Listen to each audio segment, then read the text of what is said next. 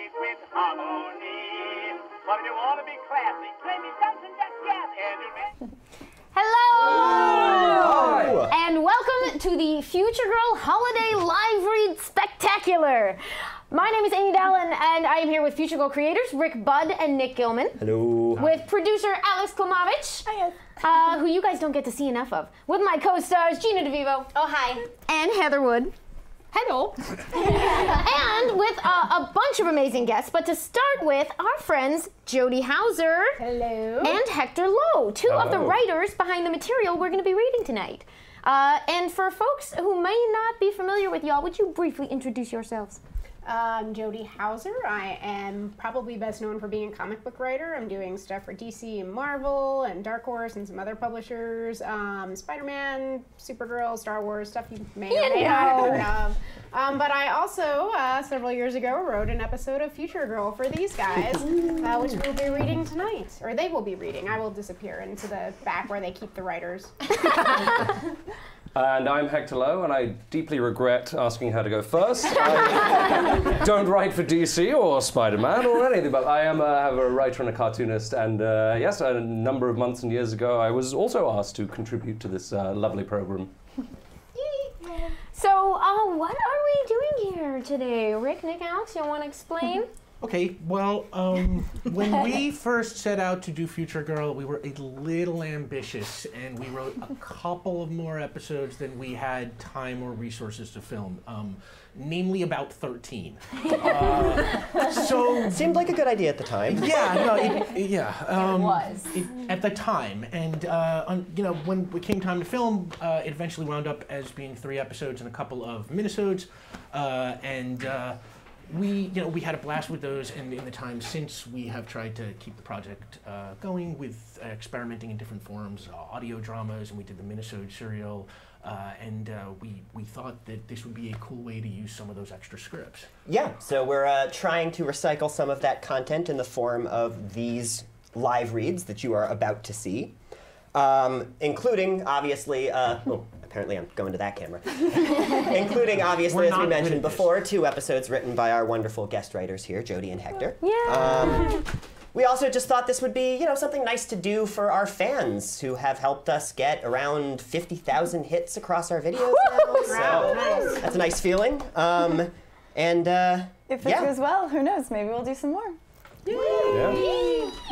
Thank you so much, everyone who is joining us right now or watching this later on YouTube. We've gathered together some amazing friends to help us do this, and you will meet them in just a minute. But first, to set the tone and to help add to the general air of festivity, we're going to be showing you some of those Season 1 Future Girl episodes, starting with the pilot, Mojo No Mo. Enjoy, and when we get back, the reading begins. Well, hi, everybody. Welcome to our live reading of Future Girl. You've probably seen beautiful things, magical things. Maybe you've seen a flower or a sunset with mountains. Those things can go to hell. What you are about to see tonight is truly magical, is truly beautiful. You are going to see a Viking. You're going to see a girl from the future. Did we actually get a Viking and a girl from the future? No! Why would you guess that? You're going to see acting.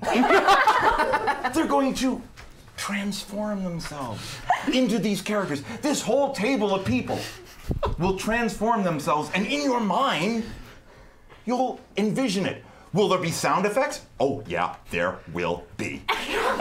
Will there be someone reading the stage directions so we know what's going to happen? Hi. Did anyone know I was going to do this? They did not.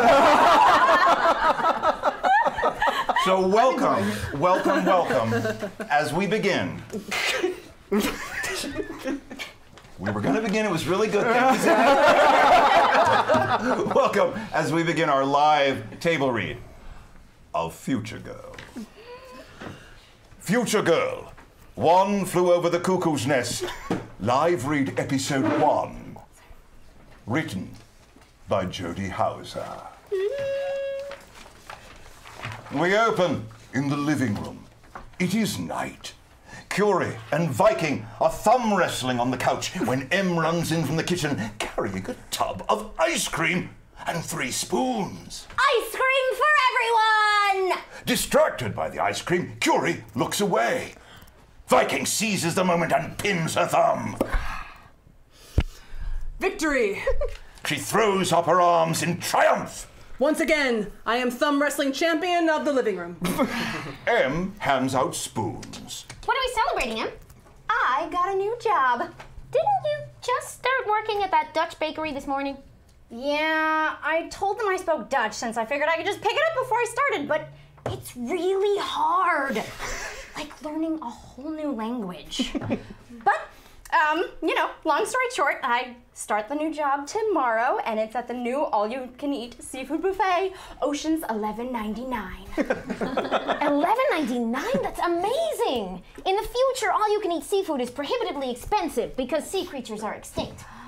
They were too delicious for their own good. M digs into her ice cream with gusto. Should you really be spending money on ice cream before you get a paycheck? Oh, I didn't pay for this. I took this in protest after I got fired from the ice cream parlor 2 days ago. An excellent prize. Curie checks her watch. You should probably get to bed, Em. Future science shows that getting at least 8 hours of sleep hypercharges the immune system, making one impermeable to all viral infection, especially the flu. Oh, thanks, Curie. You always give the smartest advice. A title card appears. What does it say on it? I'll tell you. Almost 8 hours later. We're in the living room. What time is it? I'll tell you. It's morning. Morning in the living room. Morning in America. This is going well. M stumbles in from the bedrooms. She's half dressed for work. She's in a sailor outfit. She is a mess. She coughs. She sniffles. The very picture of misery. She weaves around the living room for a minute. Finally, M face plants on the couch. Curie enters and notices M. What's with you? Curie scans her with her multi. Well, this is no good. According to the scan, you'll never get to work if your body remains this horizontal. I'm sick. Curie scans her again. Oh, yeah. You are lousy with the flu. M pulls herself up into a sitting position with a sad cough. Don't they have a vaccine for that? I swear, if I erased yet another medical breakthrough from history. My mom always said vaccines are just a way for the government to inject its citizens full of chemicals that make them stupid, paranoid, and incapable of critical thinking. So we never got any. That is exactly why America loses in the Canadian invasion of 2026. Catman Scrothers hops up on the couch beside M. When you die, I am going to eat your face. Wait here. I have a future remedy that cures the flu. Why don't you watch some Crown Betrayal or something? I'll be right back. Curie dashes off to her room. Various crashing sounds can be heard off screen. M picks up the remote and turns on the TV. The Crown Betrayal background music comes in mid-sting. I have tried every remedy you prescribed, witch. I have been blooded by leeches, eaten putrid fungus. I even cut out the heart of a virgin calf by moonlight. Yet, I am still too ill to serve my people. Then there is only one more remedy left to try, King Jorbyrt. We hear the sounds of stabbing noises and screams. I missed! Curie returns, hiding something behind her back. M pauses the show.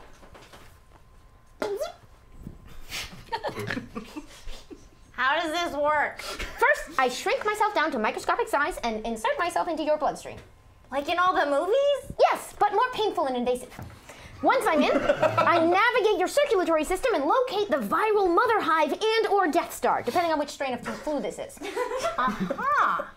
Then what? Oh, dear me. Curie pulls a massive laser gun from behind her back, and she cocks it dramatically. Then I eliminate the virus with extreme prejudice. Cool! Are there any side effects? Mild headache, slight nausea, and massive internal hemorrhaging. Are you insane? I hate being nauseous. No way, no, it's not gonna happen. Unseen by Curie and M, Viking enters from the bedrooms. She is casually polishing her helmet. All right, no problem. There's more than one way to fight this flu virus that's attacking you. This flu virus has breached our hearth and besieged our friend M? By Loki's horny helmet, this offense shall not stand! To war! Viking dashes back towards the bedrooms. M and Curie watch her go, and then turn back to each other as if nothing has happened. Look, I don't need to be cured. I don't care if I get people at my new job sick. I just can't miss my first day. Is there any way you can, hide my symptoms so that I can not get sent home? Well, that's an easy enough fix. Curie activates the multi. M shimmers and vanishes. Invisibility hides everything. Holy moly! This is awesome! As a kid, I used to dream about being invisible so I could be the world champion at hide and seek. We hear the sounds of M's excited footsteps running off somewhere. Curie's head tracks the sounds across the room to the closet. The door opens. The contents of the closet rustle. And a moment later, the door slams. Guess where I am now? The closet? The closet door opens and we hear M return. How did you know? I'll explain later. You've got to get to work. I can't go to work like this. I'm still sick. And invisible. Exactly. Since you're invisible, they'll never know you're sick. It's like showing up to work healthy. But since I'm invisible, they'll never know I'm there. It's like I never showed up at all. Viking returns from the bedroom with an armful of swords, axes, maces, and hammers. She deposits them on the dining room table. Choose your weapons, my homemates. She pulls a dagger from the pile. I will keep this hidden in my boot in case we need to take our own lives to avoid the disgrace of capture. She disappears back into the bedrooms. Curie, turn me back. Look, I respect you not wanting to be invisible, but why turn you back when we can turn you better? Again, Curie activates the multi. In a flash of light, M reappears in the form of a large, shaggy Bigfoot. What the? Bigfoot M hears the sound of her deep Bigfoot voice. Oh man, my voice is crazy deep now. What did you do? By reworking your entire genetic structure to mimic the primitive yet formidable configuration of your ancient missing link ancestors, I've given you an enhanced immune system that will defeat the virus faster than your natural one. How much faster? Slightly. Okay, I admit, that's impressive. But I can't go to work like this. Viking enters carrying a shield. Upon seeing Bigfoot M, she drops the shield, lowers her shoulder, and charges. Fluverous! Oh, God! I always transformed into a Bigfoot and slain by a Viking. I always knew it would end like this.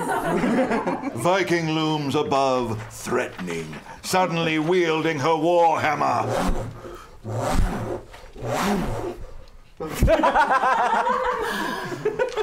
So you are the dreaded Fluverous who has sought battle with my allies. Prepare to meet your doom. She raises her hammer. Viking, no! It's me, M.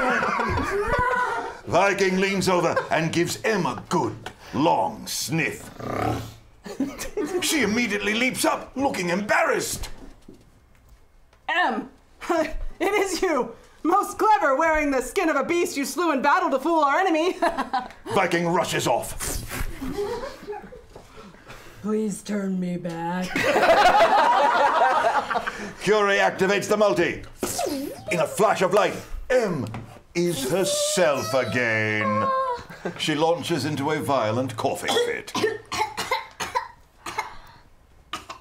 There's only one thing left to try. Full Physiological reversal. Curie sets to work programming the multi. Unnoticed by the other two, Viking heads to the kitchen. She has a scarf tied over her face, and she's tracking a cauldron. I'll turn your entire body inside out. If I can't get to the virus, I'll bring the virus to me. Makes sense. We just need to figure out the best way to disinfect your externalized internal organs. With you so far. The deluxe cycle at the car wash should do the trick. Deluxe cycle? What do you think I am, a yacht? Forget it. Economy rinse or nothing. No, this will work if you spend the extra $2. I said, out of the question. A cloud of noxious-looking fumes begins to emanate from the kitchen. Oh, this is just like in Crown of Betrayal when Sir Stephanion hung himself with his own intestines because no one would heed his economic wisdom. I thought Clavoxia Bosomus murdered Stephanion and made it look like suicide. No, Clavoxia was at the brothel meeting Prince Edwin. No, she lied about... Wait, how many seasons have aired by this date? M's eyes grow wide. Spoilers? Curie takes a step back. She is fearful. Look, I told you discussing ongoing franchises with time travelers was risky. Spoilers! M launches herself at Curie, grabs her by the shoulders, and starts shaking her vigorously. Why can't you remember original air dates? The noxious cloud from the kitchen has reached them. M stops shaking Curie, and they both sniff the air. Curie gags, but M keeps sniffing. What is that smell? The gray hand of death? M lets go of Curie, and she flops to the floor. No, it smells like eucalyptus. She inhales deeply, exhales, waits for the coughing to start. It doesn't.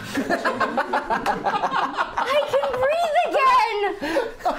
Lucky you. M leaps up and runs to the kitchen. Guess what? We're in the kitchen now. What's happening there? I'll tell you. Because we like you.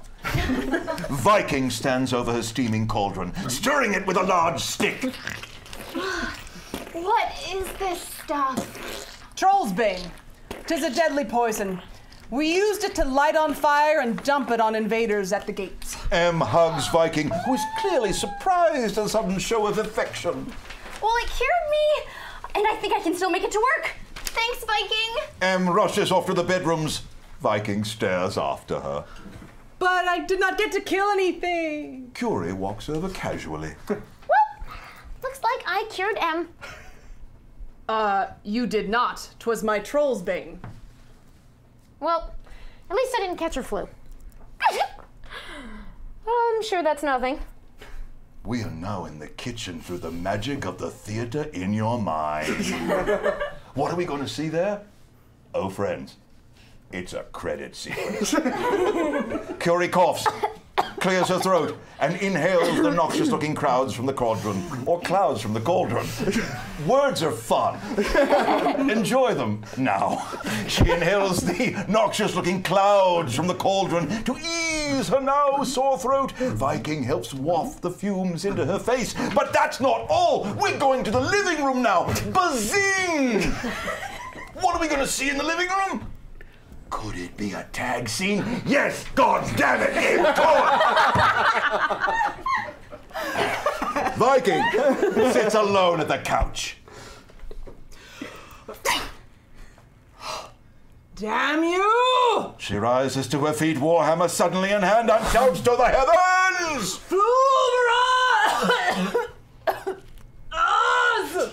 She breaks down coughing and collapses back on the couch, and we end episode 1.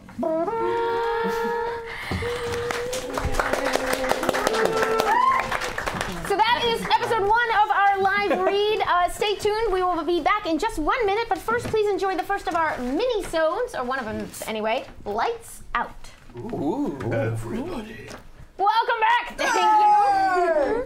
Welcome indeed. Takeover. Remember flowers and mountains? Let's add some more things to that. What would you say is something beautiful? Right. What would you say? Animals. Animals are beautiful. Thank you for your specificity. What would you say is beautiful? The sky. The sky is beautiful. Yeah. Heather? Oh, hamburgers? Yes. So we've got Sorry, I'm really hungry. the concept of animals, the sky, and hamburgers. Picture them now. Picture them in your mind. Picture their beauty. Again, they can go to hell! Because we are going to act. Future Girl, M and Viking, live read episode 2, written by Rick Budd. But that's not it.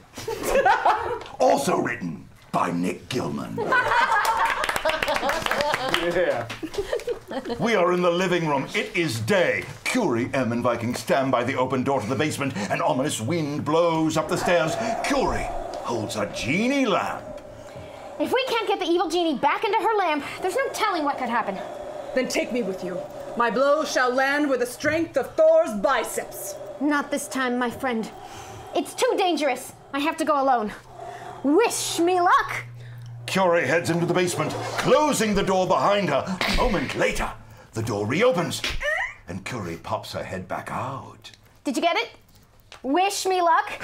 Because of the genie? That's funny, right? It had its moments, I guess. Curie closes the door, leaving M and Viking standing together. See you at dinner. She moves to leave, but M blocks her path. How come we never hang out?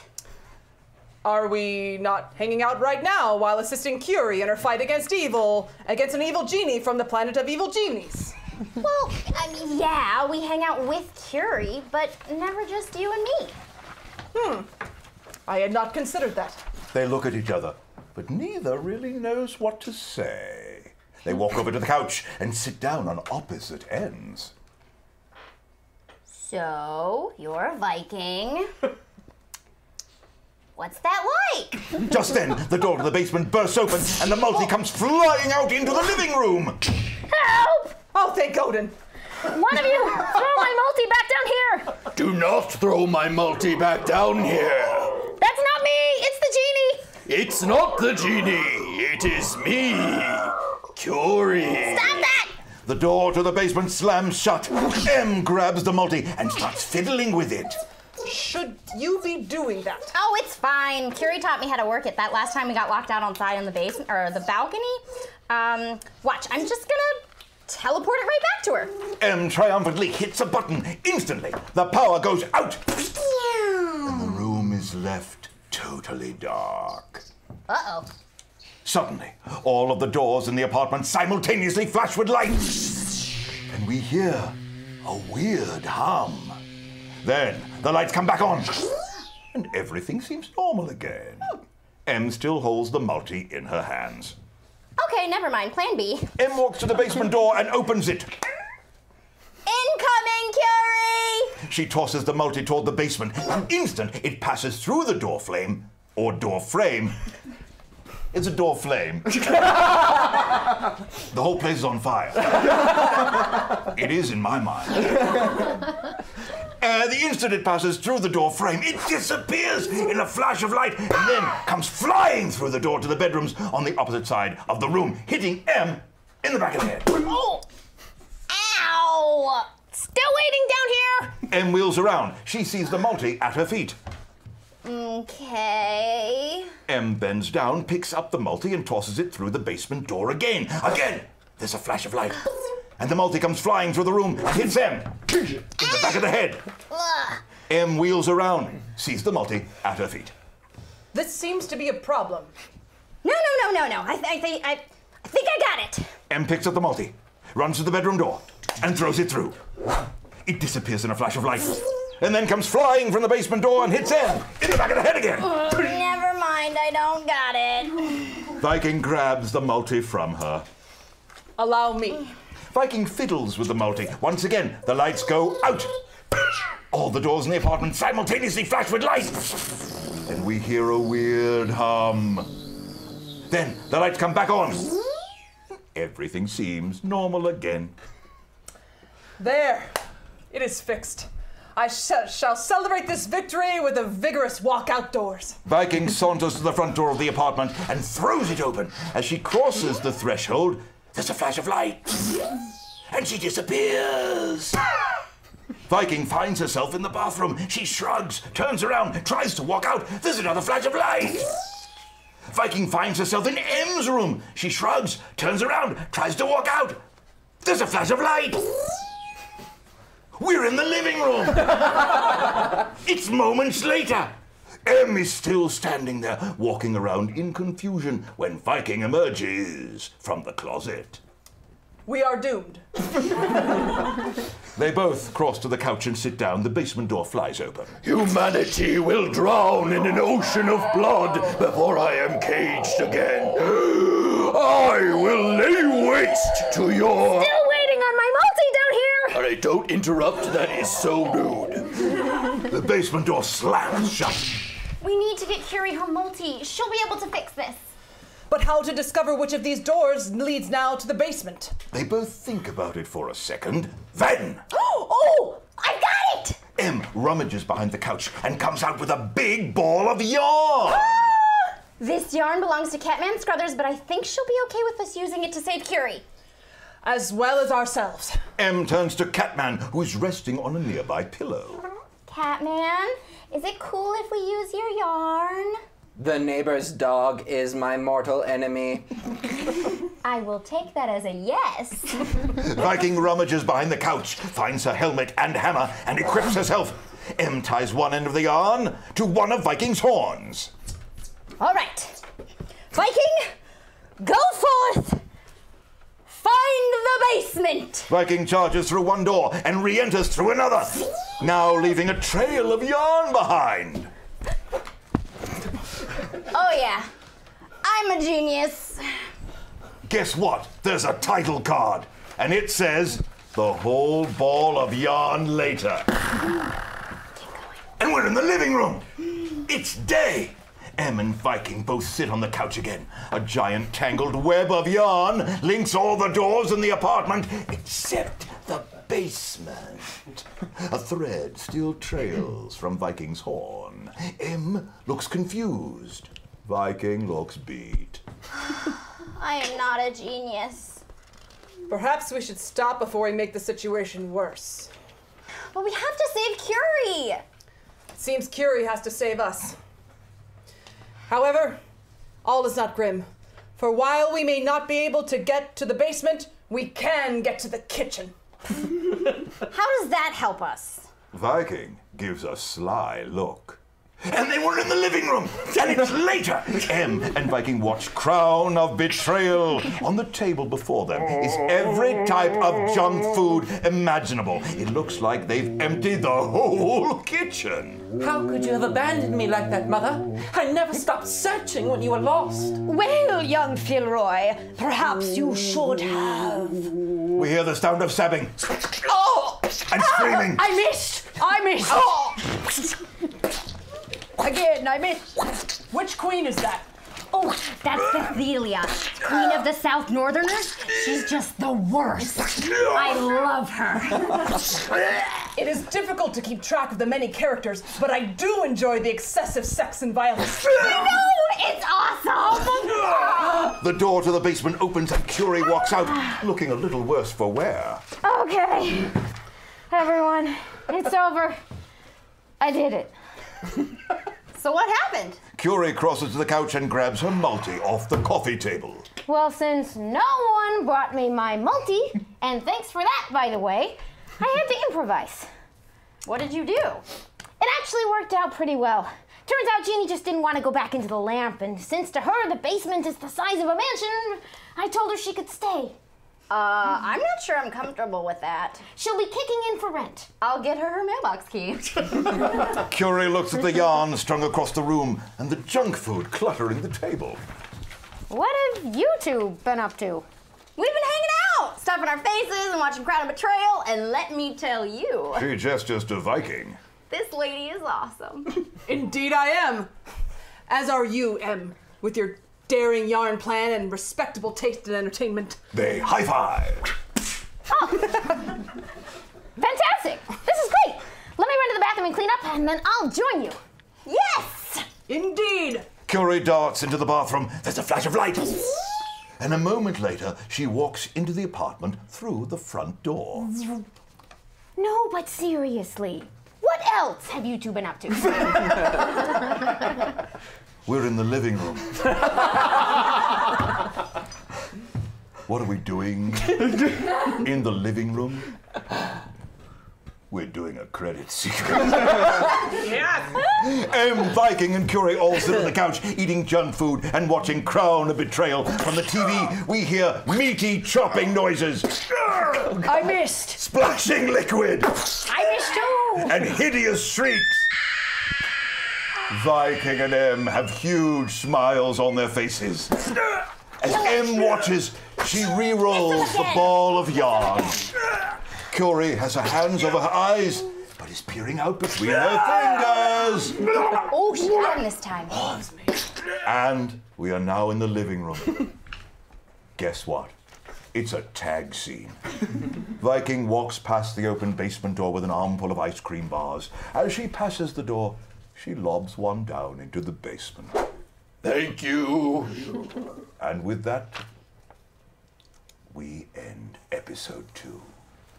Speaking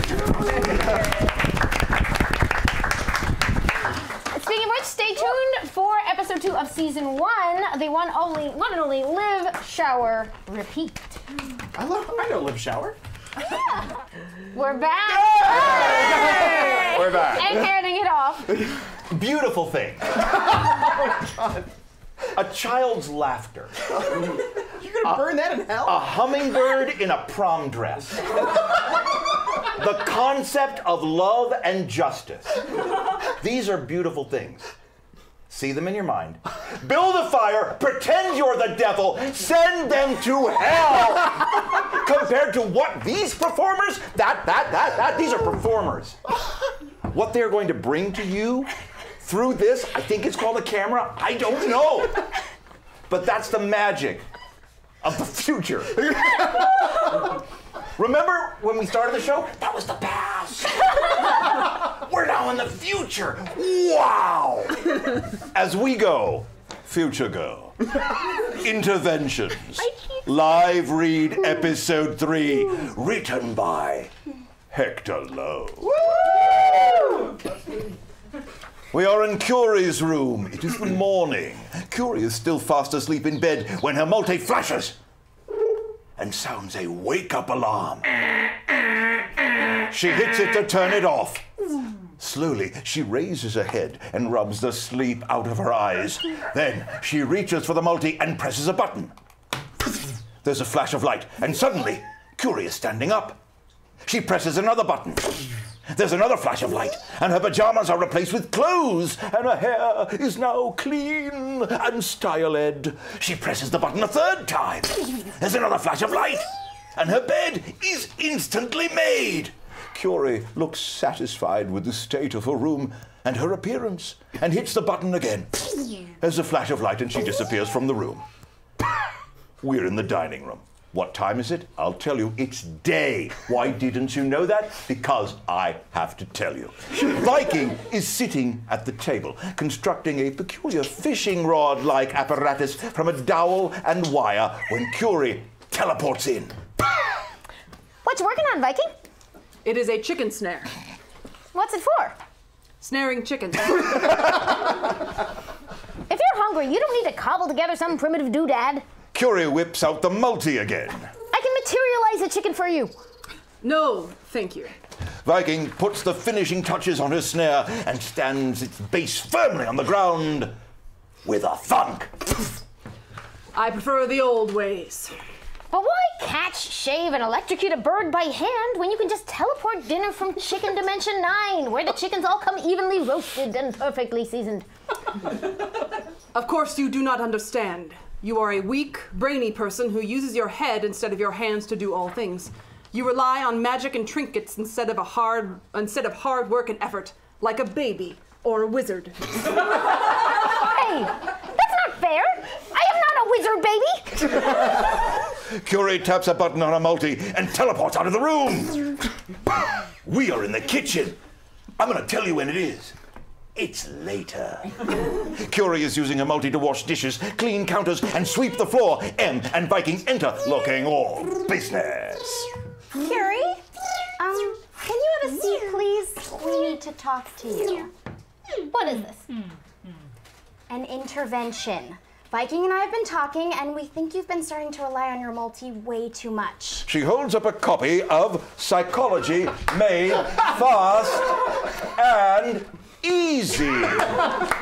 According to this book, which I've read the wiki for, you will never be truly self-reliant if you keep depending on quick fixes. Indeed, it shall stunt your personal development. Look, I am perfectly self-sufficient without my multi, and I can prove it using my multi. Watch us. Curie stops as the reality of the situation dawns on her. Oh. It's all right, Curie. We all have our flaws. For e.g., I can't think of a good way to abbreviate for example.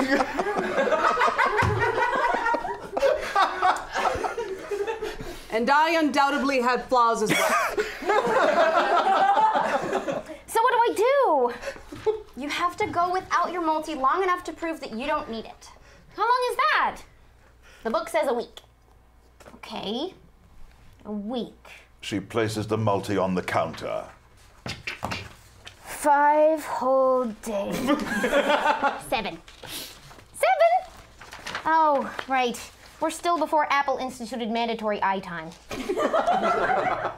Okay, yeah, fine. 7 days. Without my multi. I can do this. M and Viking exchange uncertain looks. And we go to a title card. And on that title card there are words. And those words are Day 1. We then go to the bathroom. It's day. Curie applies toothpaste to a toothbrush in huge quantities. Grimacing, she places the brush in her mouth and pushes it back and forth as if carving a cliffside. We're in the kitchen. It is day. Curie stands in front of the sink, staring in bafflement. Her hair is a mess. All her garments are unbuttoned, unzipped, untied. She bats at the faucet like she's never seen one before. We're in the living room. It is day. Curie wrestles with a bag of chips, struggling to open them. She weeps in anguish. We are in the dining room. It is day. Viking sits fiddling with her chicken snare. Curie enters, disheveled and exhausted. This has been the worst week ever. Viking looks at a clock. It has been but 12 minutes. Curie retrieves a can of soda from the fridge and regards it analytically, turning it over and over in her hands. Giving up, she starts banging it violently on the counter. But just then, M comes running in. Hey! Whoa! Open, you damn thing! Release your delicious sugar water! M pries the can from Curie's fingers. Defeated, Curie embraces M and bawls. Why do they hide soft drinks in aluminum puzzle boxes? M comforts her awkwardly. Why must everything be so difficult? A good blade is forged with hot fire and frequent folding. Was that a metaphor? I can't tell without the metaphor detector on my multi. You're gonna have to do things on your own without your multi now. M hands her the can and nods encouragingly. Curie tentatively pops the top. Predictably, a geyser of soda sprays forth. M smiles and gives her a double thumbs up. Curie smiles back, feeling confident. She pours the soda out and laps her tongue haphazardly at the mid-air stream. Baby steps. A title card appears. There are words on it. It's not blank. Why would you think that? Those words say, Day 3. We're in the living room. It is day. Curie sits on the couch watching TV. She is happily rolling her clothes into tight balls, binding them with rubber bands, and dropping them into a basket. M enters. Huh, you seem more chipper. I have embraced the elegant simplicity of your primitive lifestyle. M notices the television. What are you watching? Is this the Weather Channel? Yes. One channel is all that is needed. The extravagance of choice seeds desire. Desire is the parent of unhappiness. M looks a little weirded out. Okay, sure. A title card appears. There is a pause. Words appear. Day 5. We're in the living room. It's night. M enters from the bedroom. Hey, Curie, do you smell something burning? The room is lit entirely by candles. Curie sits on a bed of blankets in the middle of the floor, swaddled in burlap. She is softly whistling and playing a mandolin inexpertly. M backs out of the room and carefully closes the door. Nope. I wonder what would happen now. It's a title card! There are words on it. Those words are Day 7. And we are in the dining room. And it's day. Viking is modifying her chickens now when M enters.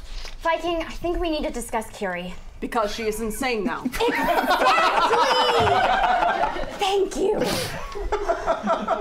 She has taken all of my boots and replaced them with sandwich bags. She lifts a leg to reveal a Ziploc-clad foot. Yeah, and then there's what she's done with the television. They turn to the place where the TV once stood. It is now occupied by a crudely constructed puppet theater manufactured from cardboard boxes and socks. I think the tube sock is me. We might have made a mistake taking her multi away. I agree. You have made a large mistake. The question is, what do we do about it? What does the book say? Nuts to the book. It claimed it would make everything quick and easy, but instead it made everything slow and difficult. What we need is a solution that'll make everything quick and easy. Sound strategy indeed. Let's just go back in time and stage another intervention. No! That is what got us into this mess in the first place. No, not with Curie. With ourselves. Viking thinks about it for a moment. I see. To the time machine. I think nuts, chums! Curie bounds into the room. Curie! You're looking... sane? Can the sweet talk. I know what you're planning. I've been spying on you two. She points to the wall. We see one half of a tin can phone hanging from a nail. The string is knotted and disappears out the window. That shouldn't even work. Well, you're too late. I've already disposed of the time machine. There is a distant beeping and the sounds of a truck. That'll be the garbage truck now. M tries to barge past Curie, who grabs her around the waist, holding her back. The two wrestle. Curie, we're trying to help you. Don't understand. We can live in a garden utopia free from machines. We'll churn butter and wear burlap tunics. We'll make sustainable bracelets out of seashells, and we can finally... M manages to pin Curie. Viking, it's up to you now. Viking flees the apartment. No! There is a time machine noise and a flash of light. A title card appears. 7 days ago. We're in the kitchen. It is day. Past M, past Viking, and past Curie are mid-intervention. Okay, yeah, fine. 7 days without my multi. I can do this. Past M and past Viking exchange looks as past Curie leaves. There is a knock at the front door. Past M and past Viking open it. To see Viking. Time nonsense. Indeed. I must warn you, do not go down this path. Without technology, Curie shall go mad. They all stare at each other. There is a long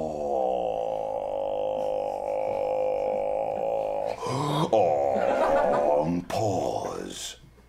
All right. She turns back toward the apartment. Hey, Curie! Yeah? Forget everything we just said. Okay! There is a loud zap from off screen. Viking looks pleased with herself. And we go to the kitchen. It's a credit sequence. Curie whistles the Andy Griffith Show theme, or something that we won't be sued over. As she contentedly dances around the kitchen, using her multi to make toast, stir coffee, clean pans, and turn the faucet on and off, and on again, and off, and on again. And we are in the dining room for a tag scene.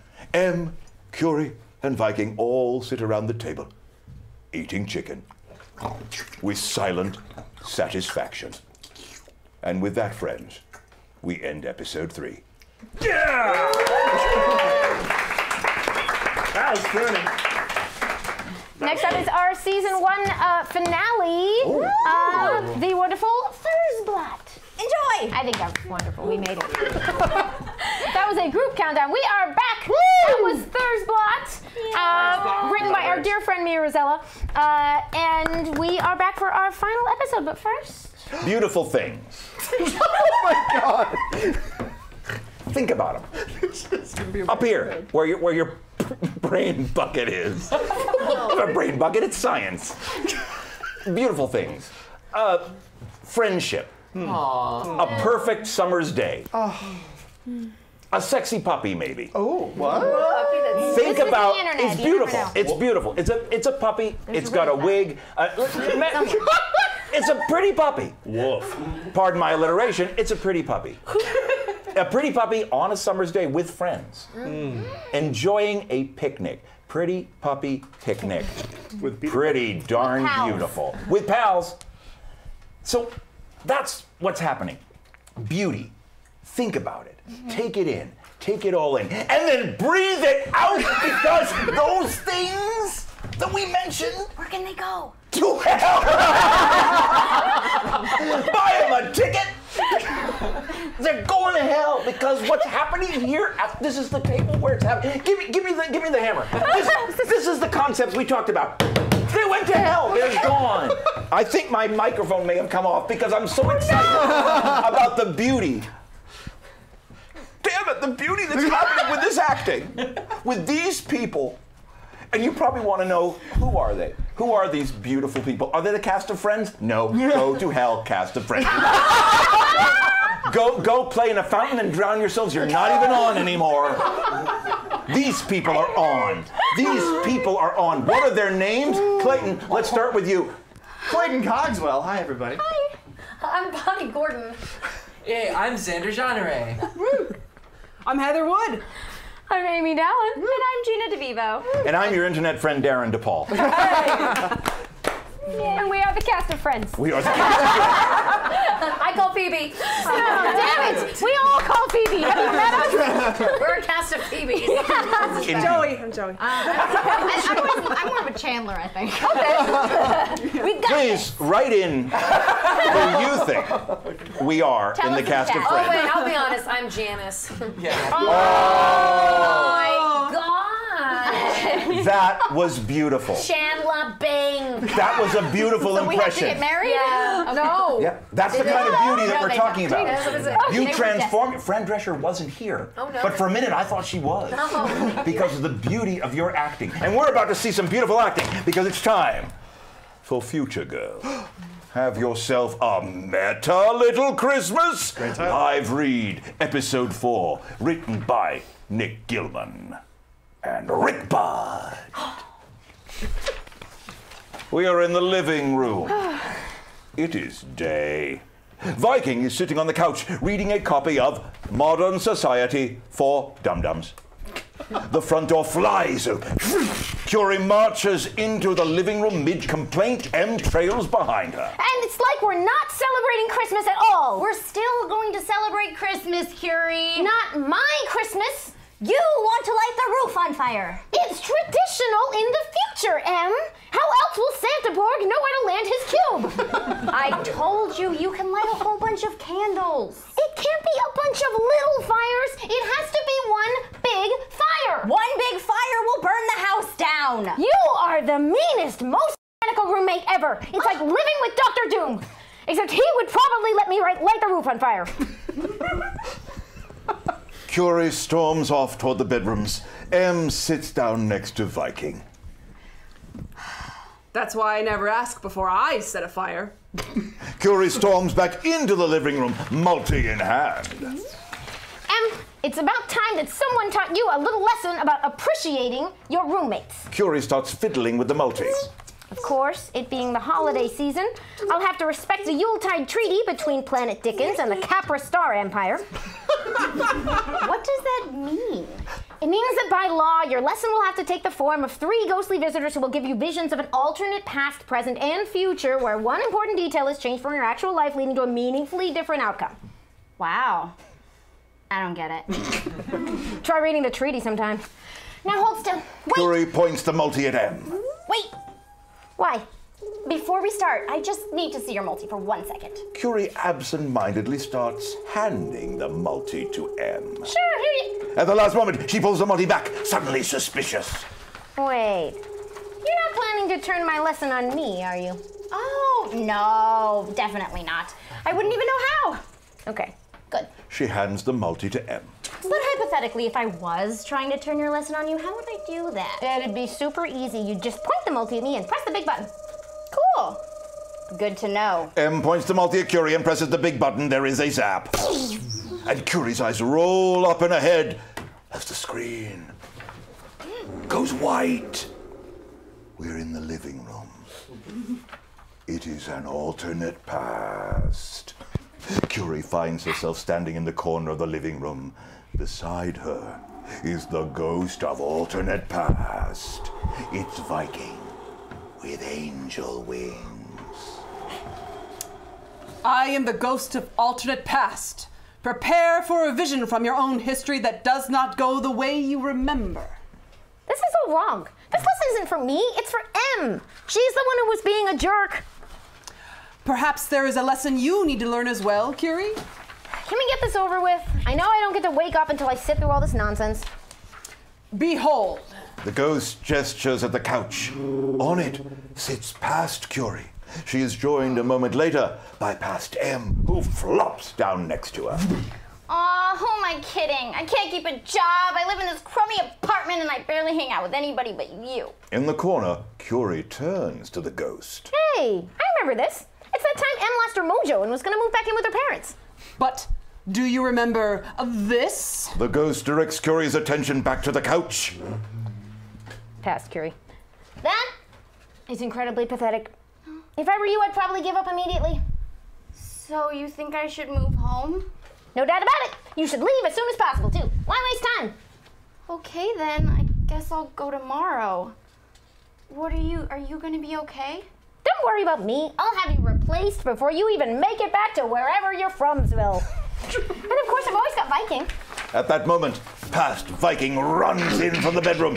She proudly displays her authentic Viking helmet, to which she has crudely duct-taped cheap plastic horns.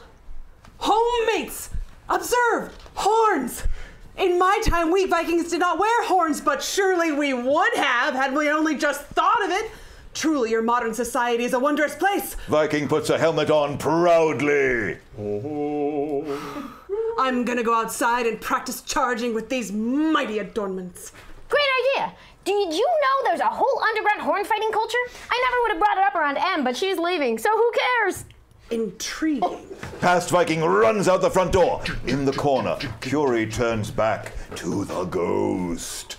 Why am I so mean in this lesson? You know, this is but part 1 of 3. Give it a chance. The ghost whacks Curie on the forehead, and everything goes white. We are in the living room. It is the alternate present. In the same corner of the living room, Curie comes to, standing next to the ghost of alternate Christmas present. It's Em with a halo. Alternate present, right? Alternate Christmas present, actually. Sure. Can we get to it? Behold Rude! She gestures toward the couch where alternate Viking sits. She's wearing a helmet with an impressive set of horns and reading a copy of Illegal Horn Fighting for Dum-Dums. Alternate Curie scurries through the front door, looking worried. Oh boy, I may have made a mistake. What happened? Well, we were out there getting ready to set the roof on fire, you know, for the Christmas tradition. Anyway, there was a school bus out front, and Elle, the roommate we got to replace M, was really into a discussion of the consumerist nature of the holiday, and I didn't want the kids to hear anything they couldn't unhear, so... The front door flies open, and Elle storms in. What the rose petals gives you the fairy dust and right to decide what smiley face and words I can puppy nose and say? What have you done, Curie? I used my multi to replace her swears with random happy things. Elle lights a cigarette. You know, sometimes you could be such a kitten-faced jerk, Curie. You can't handle my sunbeams. Your fuzzy buzzing attitude is holding Viking's horn fighting back. She just wants to snuggle some other huggers up. Sometimes I do just want to snuggle some other huggers up. And I do feel you judge me for that. I'm gonna take that daffodilian multi and then dance it so far up your ponies that you celebrate when you noodles. In the corner, the ghost leans toward Curie. Are you starting to understand, Curie? No! And why is this part Christmas when the last part was just some random time of year? Forget it. You're the next ghost problem. She whacks Curie on the forehead, and everything goes white. We're in the living room. Potential alternate future. Curie comes to in the same corner yet again. This time, she stands with the ghost of potential alternate future. A double of Curie in a Grim Reaper-style robe. This must be the future. Potential future? Potential alternate future? Curie looks to the ghost. The ghost says nothing. This one doesn't even talk? Aw, geez. We're almost done here, right? The ghost gestures toward the front door. It opens, and future Elle and future Viking enter, dressed all in black. Though she was a notorious killer of joy, it is sad that Curie died in that bed fire caused by the lit cigarette you flicked in her room. It was an accident. No doubt, my friend. Accidents happen. They flop on the couch. Future Elle lights a cigarette. Nice funeral, though. Mostly, I'm just glad that you can't be prosecuted for causing the death of someone who hasn't lived yet. A lucky break for you indeed. She will censor you no more. And she won't get in the way of your dream of becoming the world champion of underground horn fighting. Still, I shall miss her. She was one of a kind, our Curie. There is a flash of light and a time travel noise. And suddenly, Lurie, practically Curie's doppelganger, stands before them. What? Who the hell are you? I'm Lurie. I heard this was a place to come if you're a plucky young time traveler who loves hanging out, cursing, and illegal horn fighting. Oh, wow, Lurie, you'd be twice the roommate that Curie ever was. Can you sign a lease and live with us forever? I can. And since I'm a time traveler, I already have. She pulls a signed lease out from behind her back. Viking, Lurie, and Elle hug. Oh. And we are back in the corner. Okay, great.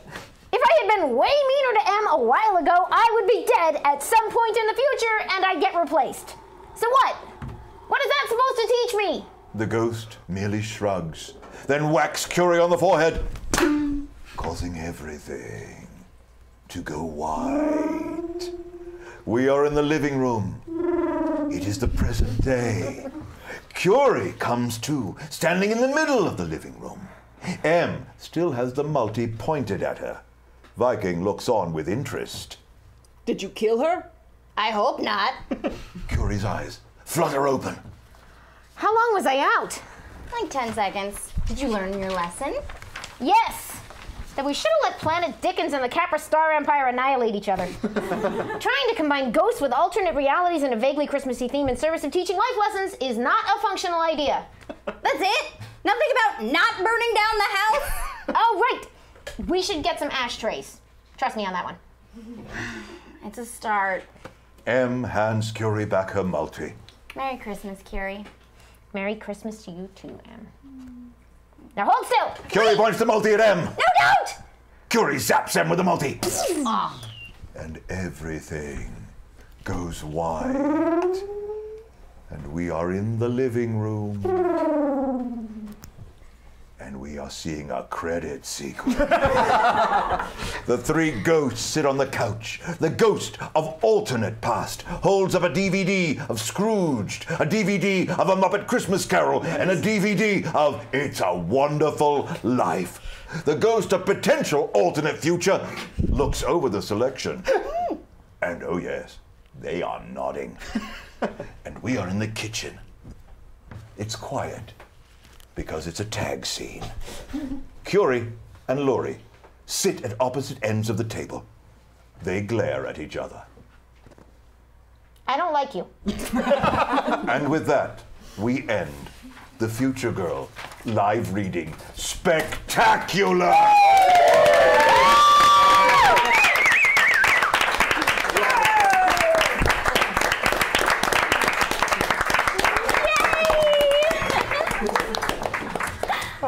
I fluffed up. Can we get the one Catman line that we skipped? Oh, right. That was my bad completely. It's all good. We are back in the script. Pretend you're there. We're traveling to the past now. Remember that time in the script. I'll do it. And things are happening. I put away my script. But let's see. One. Oh, okay. No. You're the meanest, most tyrannical roommate ever. Right, Catman? I am not allowed to leave the house. It's like living with Dr. Doom! It was worth it! Come everyone! Right in the come out! Yay! This is the end of Return of the Jedi, you know? Come on now! Make the Wookiee noise! Gob, gob, gob!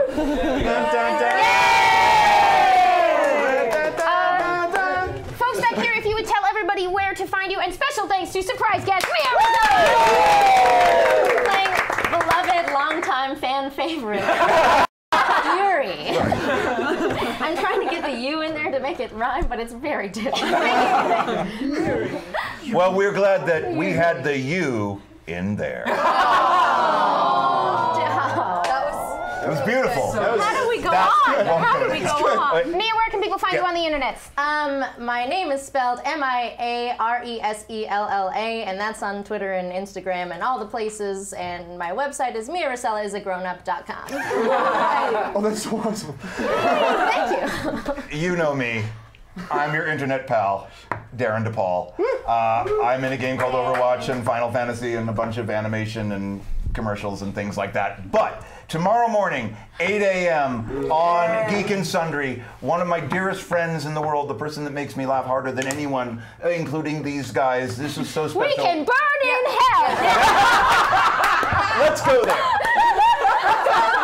Amy Vorpahl is very special to me. How special? Someone get a match. I'm burning them all. That's how beautiful Amy Vorpahl and my friendship is. So we do a show on Geek and Sundry called Darin and Amy Have to Do a Morning Show. Tomorrow, our guest is Phil Lamar, one of my inspirations. I'm so excited to have him. If you're up early, or if you're on the East Coast or somewhere else in the world where it's not going to be 5:30 when I get to the studio, please join us for Darin and Amy Have to Do a Morning Show. We love doing it, and this was... Where can they find you on the internet? Oh, you know, I'm Darin. Look for some Reinhardt stuff or whatever. I'm on Instagram, I'm on Twitter. I'm Darin. I'm your internet friend. Don't send me to hell. Gina, who are you? Hi, I'm Gina DeVivo, and you can find me online at Pocket Gina. And tomorrow, we're going to be doing our craft show, Minds and Crafts, and going to be on Shield of Tomorrow. So tune in on Geek and Sundry and hang out with us some more. I'm Amy Dallen. You can find me. This is my Twitch channel, twitch.tv/enthusiasm. Thank you to everyone. everybody hanging out. You can find me at Enthusiasm in most places. And thanks to Saving Throw for giving us huge. Yes, The space we're in right now is Saving Throw, and thank you so much to Dom, who's right there. Huge thanks to Rick Bear, who is camera and tech and all things today. To our mods, thank you, as always. Yeah, that was the 3 things I wanted to make sure I said. And I'm Heather Wood. You can find me on Twitter with the handle Heather Wood, but there are 2 underscores between Heather and Wood. You can do that? You can't. I had to. So many Heather Woods. I'm Xander Jeanneret. You can find me on the Alpha Show Sagas of Sundry Madness. There'll be a new episode on Thursday, so make sure that you tune in for that, which Darin is also a part of. Mr. Wren is a part of. Like there's 2 of us. And I'm also a part of the nerd parody band, the Library Bards. Oh yeah, and I'm at Xanderific on Twitter. Hello, I am Bonnie Gordon. You can find me at Bonnie Bell G on Twitter and Instagram, and at Library Bards. Milk all that applause. If I keep doing the jazz hands, they'll listen. So yeah, watch me tomorrow with these lovely ladies on Shield of Tomorrow. And Sam's on there. I was like, Sam is here too. Where's Sam? Sam is down. Oh, hi, I've got my own thing. I come packing. Just passing it around. My name is Clayton Cogswell. I'm not on the darn internet. I have a Twitter. You can find me at Clayton Cogswell, but I never check it, so I'm so sorry. But I have a little movie that's out right now that is on Amazon. You can get it right now on Amazon Prime called I Had a Bloody Good Time at House Harker. Right now. Starring our dear friend Whitney Moore. Yay! Yeah, so that's that. I love you all. Thank you all very much for this opportunity. Thank you. For Nick Gilman, Rick Budd, Jody Hauser, special bonus guests because they improve everything, Sandalev, Hector Lowe, and Alice Klimovich. Thank you so much for watching. Thank you. Happy holidays. Happy holidays. Yeah. Greetings. Stay.